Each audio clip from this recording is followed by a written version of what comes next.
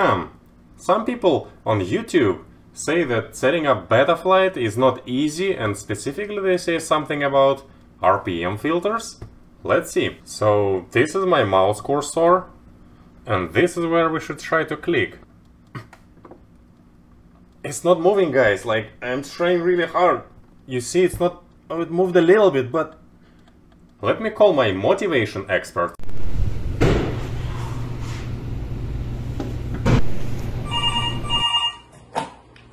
Hello, Mr. Nice Success Advisors. What if I try, but I just cannot? Well, you just need to try harder. Yeah, just try harder. You just need to try harder. Let's try again. Hey, Neil?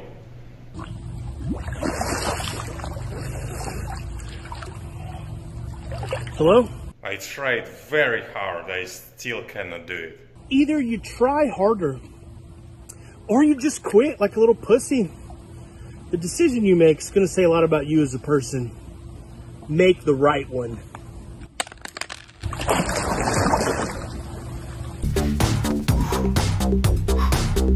Little pussy.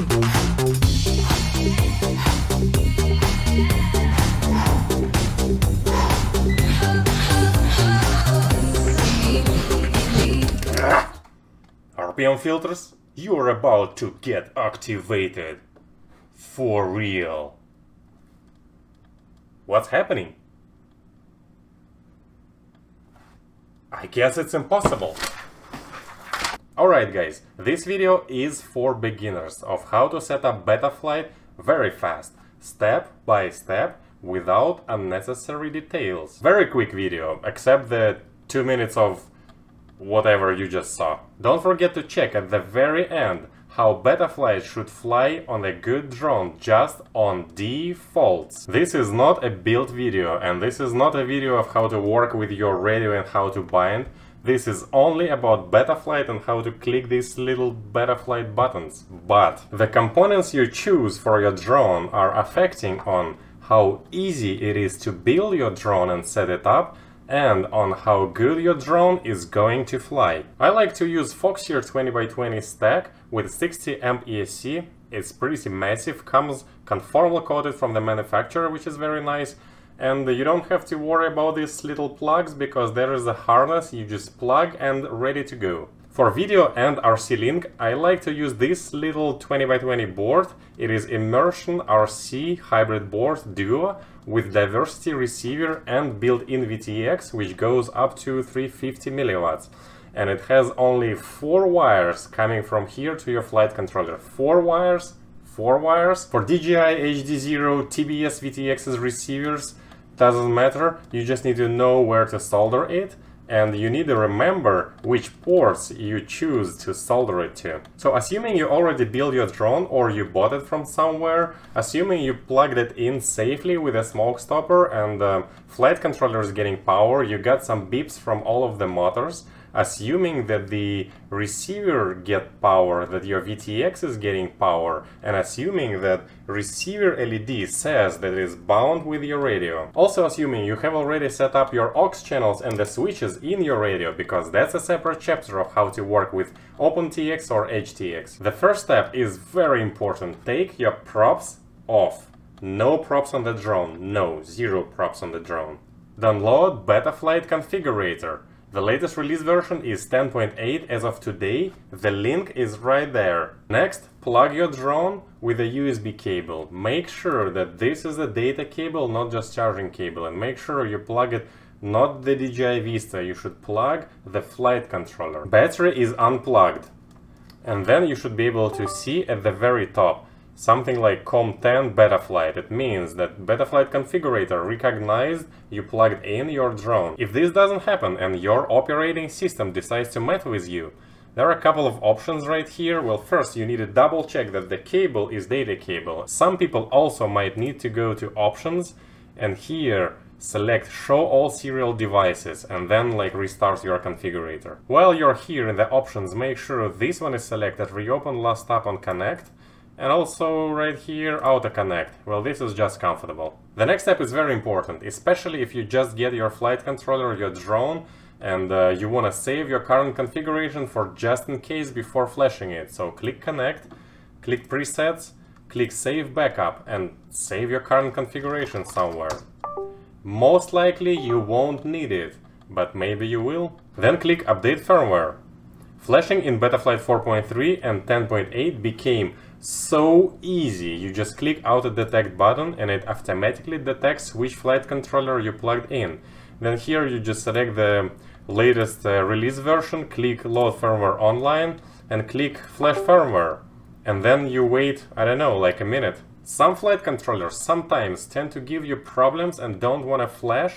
In this case, you unplug the USB cable, press the button on the flight controller. While pressing that button, you plug the USB cable, and then you should be able to see DFU mode here, and then you need to select no reboot sequence, and then you can flash. In very rare cases, the button doesn't help, and then you can try Impulse RC Driver Fixer.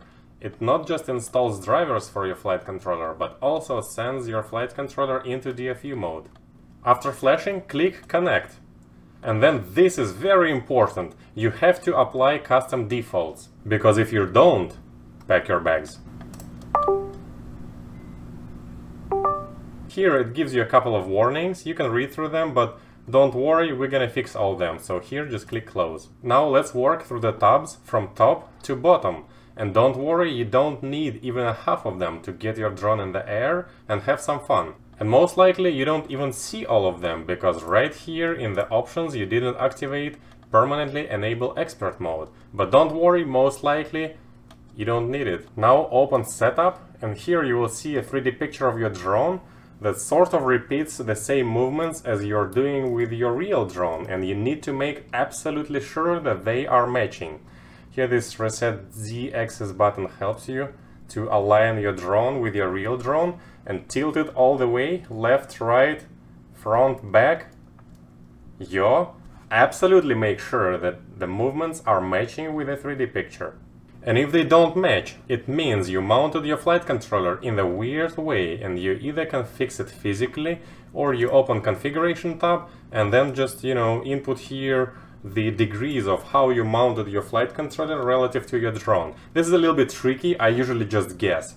No, actually I usually just don't even do that, because I mount my flight controller correctly.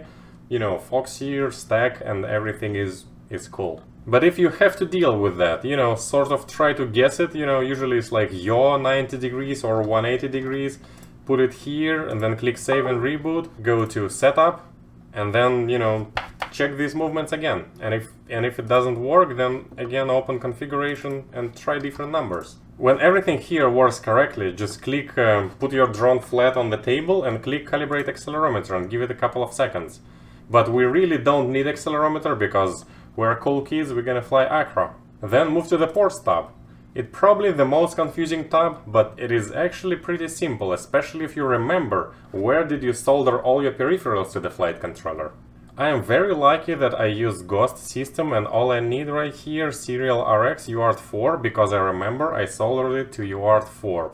If you're using DJI, you might need to activate configuration MSP. Somewhere here on the port you actually solder DJI to. If you just build your drone and you want to get it into the air as soon as possible, just forget about all these camera controls, smart audio, tram. Just forget about that. The worst case scenario, you can just click a couple of buttons on the VTX, make sure it's on an appropriate power, use the VTX user manual, and you are good. If you are a more advanced user and for some reason you're using TBS Smart Audio VTX for some reason without connecting with Crossfire or Tracer, or you're using Tramp without using a Ghost subsystem for some weird reason, then you might need to mess with this. But if you're a little bit more advanced, you really don't need to watch this video. Get out of here. Don't forget to click save and reboot.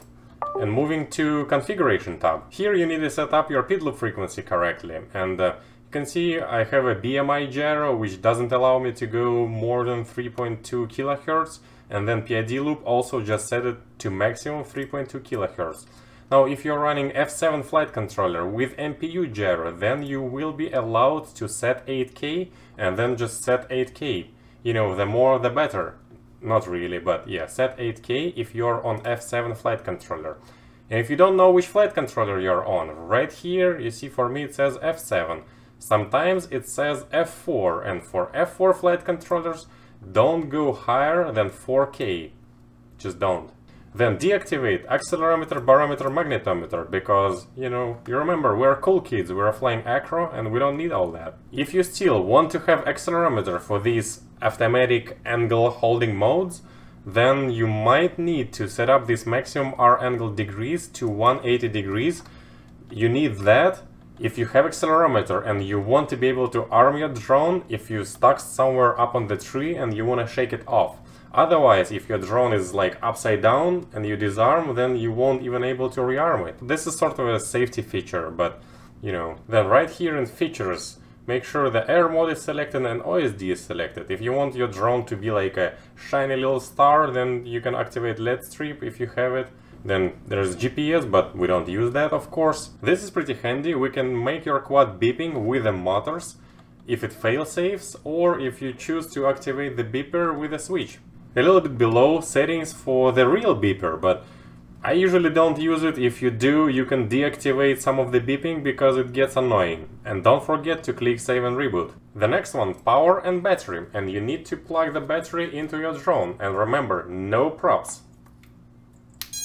Before you do that, if your video transmitter tends to overheat, just temporarily unplug it. Now we are going to calibrate the voltage meter, and to do that you need to know the actual voltage on your battery. You can use these little things, they're not very precise. You can also use the multimeter if you know how to use it, or you can just plug your battery into the charger and see what's the voltage. Once you figure out the real voltage on your battery, you click calibration and put the measured voltage right here. For me it's 23.7, and then you click calibrate, apply calibration, and then click save. After that you will see that the measured Betaflight voltage will become close to the real voltage you just measured. Now Failsafe tab. I think most of people should just leave it at defaults, especially beginners. In this case, if your radio disconnects with your drone, it will just stop the motors and fall out of the sky. It might sound a little bit unsafe, but believe me, it is not. First of all, you shouldn't fly above people or property that you can hurt or damage. And you shouldn't fly above yourself, especially if you're a beginner. It might sound really cool that when you lose control with a drone or something happens, you just like flick the switch and the drone returns to home automatically. It is possible to do, but especially if you're a beginner, it is really unsafe if your drone keeps spinning props when you lose control with the radio. Because if you are a beginner, who knows if you set up GPS correctly, if it works correctly, if you set up failsafe correctly. And if you don't, your drone can fly away, and drone without control can cover huge distances in a matter of like half minute, and who knows where it ended up. But by default your drone will just drop. And remember, because you don't fly over people and over like someone's property, then it will just fall in the grass, and you know, maybe you'll need to replace a motor. Not a big deal, right? Maybe it's a big deal, but it's way better than if your drone flying away somewhere and you cannot even control and disarm it, and then it crashes somewhere. Like, this is actually pretty scary. And another important story. If you fly and you're a beginner, sometimes you might lose like orientation of your drone, or like where to go or how to come back. The moment you feel that, you should just disarm. Don't try to like fix it, because usually when you try to fix it, your drone just flies somewhere, who knows where. So you need to just let your drone drop immediately when this happens. And that's why, again, you don't fly over yourself, you don't fly over people. The moment you feel sort of danger, just disarm, let it drop in the grass. It's way better than losing your drone like half-mile away. And if you already found yourself up high somewhere and you don't know how to come back and you don't know where you are, that's already too late. you need to do preventive disarming before this happens, before you start flying somewhere. And you shouldn't worry about crashing your drone into the grass, because you're gonna do it either way. But you should concern about your drone not flying somewhere where you don't want it to fly. And of course, practice acro mode in simulator, that will save you some real money. Velocidrone. So failsafe tab, if you are beginner, just leave everything as is. Presets tab, skip. How crazy is that? Yeah, we're skipping presets. If your drone is like a regular 5-inch drone and you're not running some crazy RC Link update rates, you're really good to fly defaults. You should be good to fly defaults. And if you don't, then something might be wrong with your quad. But in most cases, for most of people, 5-inch quads, defaults just should be good. You know, like 85% of performance. PID Tuning tab, skipping. You might want to set your rates, but if you're just starting, I, for example, just fly default rates, and I can race, I can freestyle, I can do some like building dives, whatever. Default rates, they're just good. Receiver tab. Here you just need to select correct protocol for your radio control receiver. I fly Ghost, so I select serial control and then here Ghost. And if you fly Crossfire, then you select Crossfire. Express LRS, you also select Crossfire, but you can see there are a bunch of protocols, Spectrum, depending on like which radio you have and which module you have at the back of your radio. After you click save and reboot, you should be able to see your sticks are moving here, and if you don't, you probably selected wrong protocol or wrong port, or you didn't bind your receiver, or you didn't solder it correctly. So go back to the previous steps and double check everything. It's also possible that you just need to plug in your battery if you unplug it on the previous steps to power up your receiver, because sometimes receiver is not powered up when you only plug in USB. Then you need to check the order of your main channels, that throttle is throttle, yaw is yaw, pitch is pitch, and roll is roll. And if they don't match, then you need to change the order of these letters right here, A, E, T, R. You see they're matching here, A, E, T, R. You can just like change them here and then click save and see if it helps. Also make sure that your main channels are going from 1000 to 2000. It could be plus minus couple of points, but if they don't do that, you need to adjust it in your radio. Of course, here please check that your aux channels are working, like the arming, the beeper, the throttle mode, whatever you want to set up later. And if they don't work, you need to open menu in your radio and fix it there. This is a different story. Now, mode stop, and this is how you tell your drone which aux channel and switch you want to use for arming. So click add range and just move the switch and it will automatically detect the aux channel. And then move this yellow thing at the position where you want your drone to be armed. So like this disarmed and like this is armed. If you click save and try to arm it, remember props off. It won't arm because first we didn't set up motor protocol, and second the drone automatically detects that it is connected with USB, and that's a safety feature of not arming. In a similar way, here you can set up a beeper. If you want to set up turtle mode, you need to come back to this tab later, because we didn't assign motor protocol yet. So remember later, just come back here if you want turtle mode. And you probably need turtle mode, so then skip adjustments tab, then skip sensors tab. I don't even know what's that. Well, I know, but we don't need that. And open motors tab. Here I recommend you to use motor direction is reversed. It could be a big debate here, but this is my channel, and this is how I run all my drones. This is not actually changing the motor direction.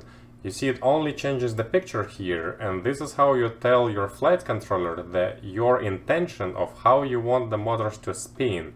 But you need to make sure they're spinning this way by yourself. Then scroll a little bit down. And here you need to select ESC motor protocol. Most of the modern ESCs, BL-Heli S, BL-Heli 32, AM32, they all support D-Shot. But if your ESC is pretty old and does not support D-Shot, then selecting D-Shot is pretty dangerous and can spin your motors right away, because it's an old ESC and it will think you will give it crazy signals. If your PID loop frequency from configuration tab, you remember, if it's 4K or lower, then here you need to select D-Shot 300. You can leave it like that, but if your PID loop is 8K, then you can be a little bit more extra fancy and select D-Shot 600. My flight controller is BMI gyro, it means the PID loop is 3.2K, and then I just go to D-Shot 300. Then I highly recommend you to use bidirectional D-Shot. It enables fancy RPM filters. You don't need to set them up, they just work. Here it prompts you that it's gonna change some internal settings, you just agree. That's it. Most of the motors, especially 5-inch, they all have 14 magnets on the bell. But some motors, depending on the size, they might have different amount of magnets on the bell, and then you just need to count it and put this number right here, motor poles. This is important. Don't mess it up, so count twice. Well, or just check the motor description on the website. After save and reboot, if your battery is unplugged, here you will see red errors, and this is fine. Just plug your battery in, props off. Remember, no props.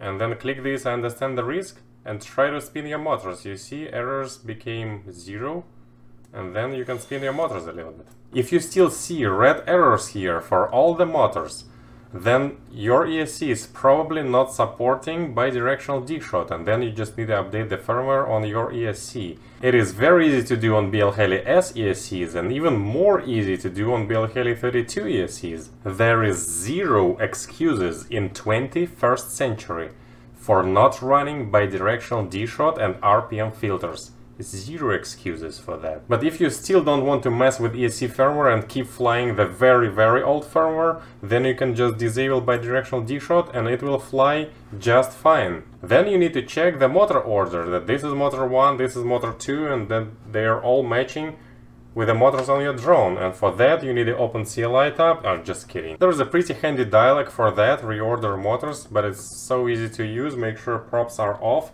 battery is plugged in, then you start, and then you just follow directions and click on the motors that are spinning. This motor is spinning, now this motor is spinning, now this motor is spinning, and now this motor is spinning, and then save. Now you need to make sure that the motor direction spinning is correct for all the motors. Again, make sure you don't have props on your drone. Click motor direction, click understand the risk, of course your battery should be plugged in, then you can go wizard, start spinning motors, and then you like feeling if any motor is spinning in the wrong direction, not following the diagram, and then you click on the index of this motor, let's say this one and this one, and it changes the direction of these motors, then you just stop them and you're good to go. As of today, for Betaflight 4.3.0 there is a very rare bug, but it's pretty scary that like 1 out of 100 times it will spin motors like crazy in this motor direction dialog, but it's very rarely, and when it happens, you know, you just need to unplug your drone and plug it back and do it again. But that's why, one of the reasons you need to have your props off, and I believe for Betaflight 4.3.1 it will be fixed. But even in 4.3.1 you still have to have your props off, no props on the drone. The next one is OSD, and you know, this is your own art. I think the minimum you want to have here is warnings and also the battery voltage. Just put it somewhere, I don't know, somewhere in a visible place and you're good to go. Of course you want to add way more things here, but don't overload it because it doesn't look cool. And when I say you're good to go now, then you are good to go, but let's check your quad first. And this is how you can check your drone without damaging propellers and without scaring yourself. Just arm it without propellers on the table. Don't give throttle, but just move yaw a little bit and your drone should follow yaw a little bit. If your quadcopter doesn't want to arm, then you can open CLI tab and type status. And here you'll be able to see why your drone is not arming. And then you can roll a little bit left and right. Of course the drone will not roll like it yaws, but you can feel the air moving faster next to some of the motors. For example, when I roll to the left, then these motors are spinning a little bit faster, and feel it with the second hand that the air here is moving faster when I roll to the left. And when I roll to the right, then these motors are spinning a little bit faster. You can even actually hear that. And the same for pitch. When I pitch forward, then the rear motors should spin a little bit faster. And when I pitch back, then front motors should spin a little bit faster. Also, you can give a little bit of throttle and see if the drone freaks out. Everything seems to be fine. and the motor's ramping up a little bit, like this, slowly, this is totally fine. You would have a problem if the drone starts doing something like this, like and then disarms. Final and the most important step is the failsafe check. Arm your drone, give it a little bit of throttle, and then power off your radio. The drone must stop the motors in a matter of couple of seconds. But if your drone keeps spinning the motors even when your radio is off, you absolutely have to fix it. And it's probably somewhere in the radio settings or somewhere in the module settings where it says something about failsafe settings. But you absolutely should not fly until you fix it. Hey, I know you forgot about turtle mode, so open Modes tab, find Flip Over After Crash, add range, and flick the switch for turtle mode you want to use and set it up. Save. Now it is time to put props on, and remember, there are clockwise propellers and there are counterclockwise propellers. So when you put them on, you must follow this little diagram. Now you are ready for your first test. Of course, it's always worth to have a little bit of practice in simulators, some hours, but remember, safety first. You need your fingers. Don't test it at home unless it's a tiny whoop. Find a safe spot outside, follow local regulations, don't fly over people. You're doing it at your own risk and you will have loads of fun. And this is it. For beginners, minimum you need to know about Betaflight to get your quadcopter in the air. And yes, freaking defaults. They are good for majority of people out there, especially with the 5-inch drones. And this is me right here, flying defaults on this drone with GoPro 7 Hypersmooth off. Tell me if you like it. And as always, see you in the next video, if I'm not lazy.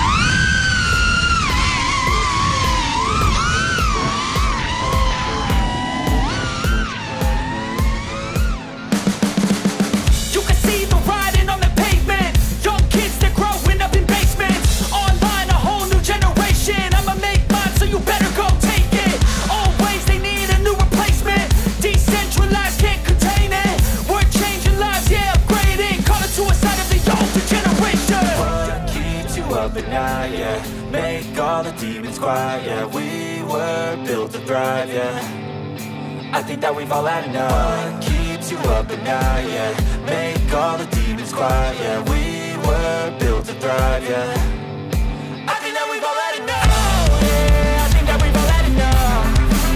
Sick of dealing with the old plan. They know that we're calling it wrong. You got me like, oh yeah, I think that we've all had enough.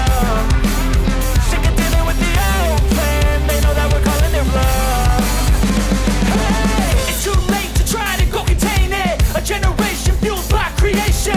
We live lives on a small screen nation. We control the airwaves, no negotiation. I refuse to think we need saving. Something good will come from creation. And when we think that the world is too anxious, we'll adapt, evolve, survive, and save it. What keeps you up at night? Yeah, make all the demons quiet. Yeah, we